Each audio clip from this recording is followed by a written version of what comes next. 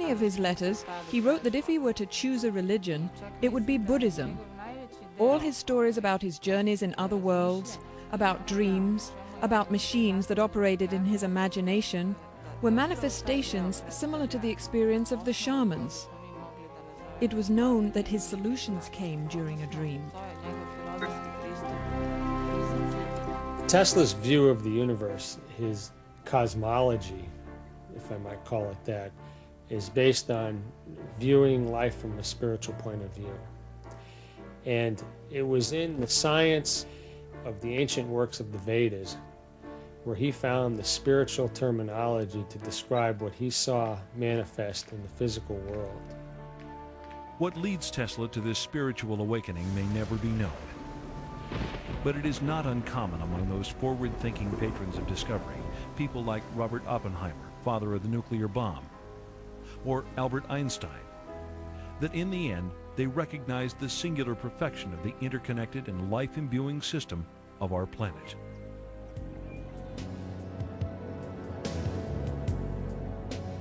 He was trying to understand what the basics of energy and resonance were.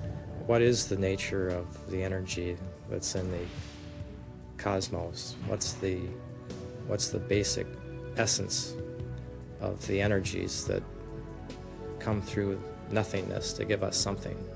I think those were the questions that Tesla was intrigued with.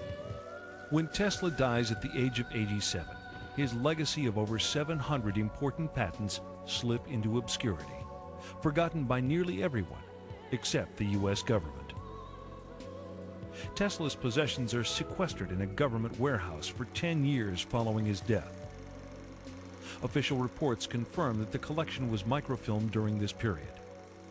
When contacted, however, no government agency revealed any information regarding these microfilms.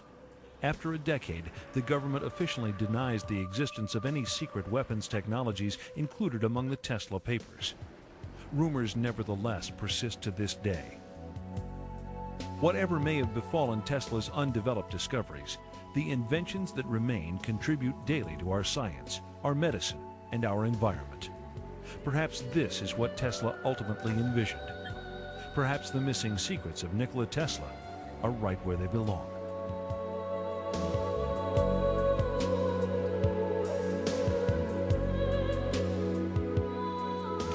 Tesla disagreed with scientists about some basic concepts of relativity theory and quantum mechanical theory, and he fell out of favor with the established scientists of the day.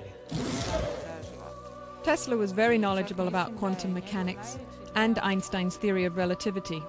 Both were developed during his lifetime.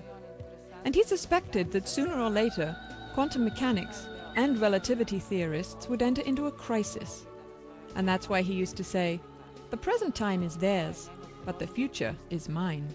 Sir Albert Einstein also said that once there's a bunch of little theories all over the world, that's a prelude to a major breakthrough in science and physics.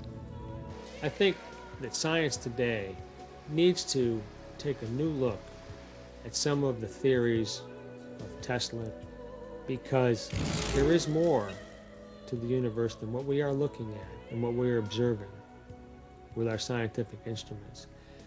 We've reached a point in our conscious evolution of the species. We have the ability at our fingertips now to engineer and to manipulate space-time and gravity.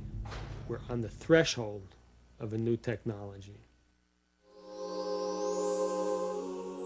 Nikola Tesla was the gatekeeper of lightning. Some of his ideas earned him a reputation as a fruitcake. Some permanently rocked the world of science. Still others changed our planet and our lives. The next time you plug in your cable TV, remember the man who made it all possible. You might also imagine a world with free, unlimited energy, and a world without wires, because that's what we lost when we lost the lightning of Nikola Tesla. I'm Dean Stockwell, and these are the Phenomenon Archives.